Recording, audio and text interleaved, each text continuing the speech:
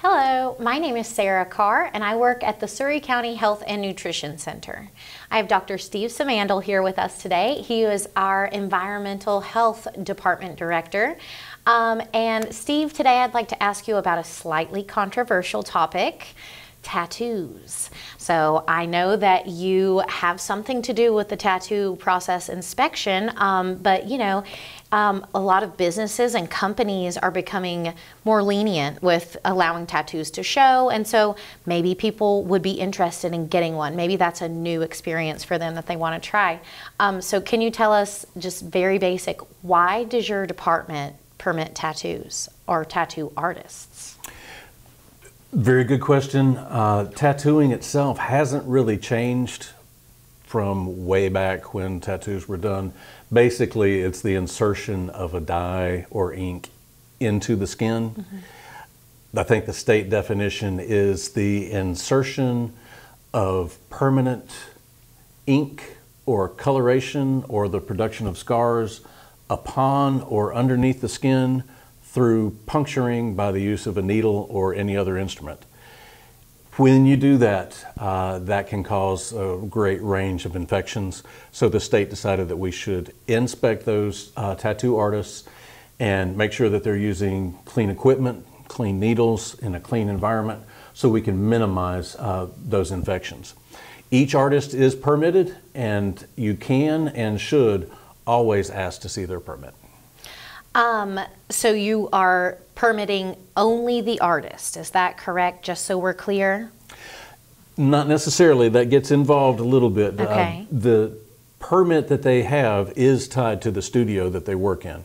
For example, if you had one artist that worked out of two studios, that artist would have two different permits. Okay. By the same token, if you go into one studio that has three different artists, each artist will have their own permit.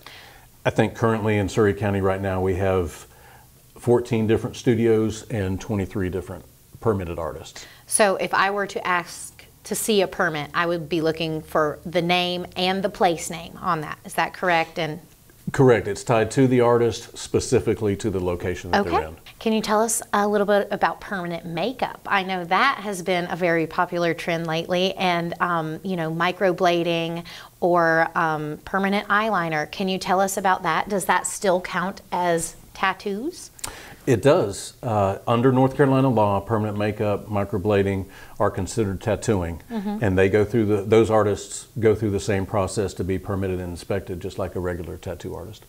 So they will have the same procedures and permitting, and we'll be able to find their permits. Correct. Okay. They should be able to produce those. Okay. Also, North Carolina law says that anyone under the age of 18 cannot receive a tattoo. Can parents waive that, or for permanent makeup reasons, or an actual tattoo? No. Okay. No, that restriction cannot be waived. You must be 18 years or older to get a tattoo in the state of North Carolina, and that does include permanent makeup or microblading. Each artist is required to keep records and verify the age of their patrons, and anyone who does not is suspect. We have had instances of illegal tattooing, and that's not just a health department concern. That's illegal, and that's a police matter, and we take those complaints very seriously. That's good to know. So can you tell us a little bit about checking on a permit? Would there be a way to check before I walk into the tattoo studio? Sure. If you go to the app, you can click on environmental health and search up public health sanitation inspections, and you can search by the studio, and it will list each artist's last inspection, or you can search the artist by name, and those last inspections should come up that way. Great. And a little bit more about the app. If you're interested in downloading it, go to the App Store on either Apple or Android and search Surry Co. Health and Nutrition, and it should pop up with this logo behind us, so you know you've got the right one. And then, follow the steps that Steve was talking about to see those inspections. So that's great. Is there anything else you'd like to add? Just if you don't have access to the internet or you'd rather speak with someone, John Watts is our main tattoo inspector. He can be reached by phone at 336-401-8325, or if you just have general questions and you'd like to speak with someone, please call that number and we'll be happy to talk with you. All right. Thank you so much. Thank you.